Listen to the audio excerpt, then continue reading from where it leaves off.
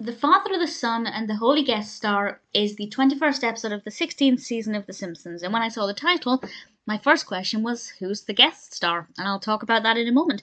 I liked this episode, but I feel like if you're atheist, you might not, because it's very heavily religious.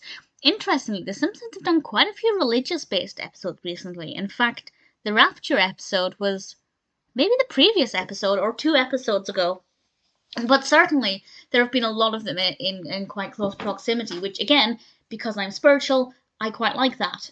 But I feel like that's something that could perhaps alienate some viewers. So I'd love to know what you think of this episode. If you are either atheist or, you don't have a specific religious preference, because I imagine where you're coming from can really colour what you think of it. But Bart is expelled from Springfield and he ends up having to go to a Catholic school. And while he's there, he actually really takes to it, and so does Homer. But Marge is refusing to let her son grow up Catholic. She wants him to be Protestant. And we basically have two sides, as you can imagine.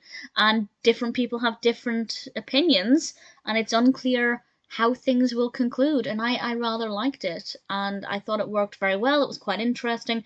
It wasn't a very funny episode, which is fine. I don't need every episode of The Simpsons to be laugh out loud hysterical. A little bit of humour here and there is appreciated, but I thought it was still a really thought provoking episode. Very well animated, really great pacing, definitely had a lot of substance.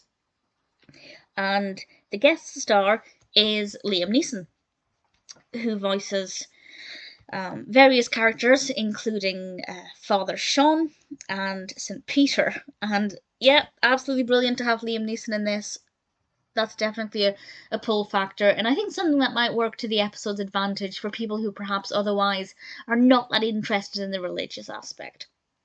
I liked it a lot. I wasn't actually expecting it to have quite a high rating on IMDb. It's got 7.3 out of 10, which for this point in The Simpsons is a pretty respectable rating. So I was actually really pleased to see that. Ultimately, it's an episode that I enjoyed. I'd happily watch it again.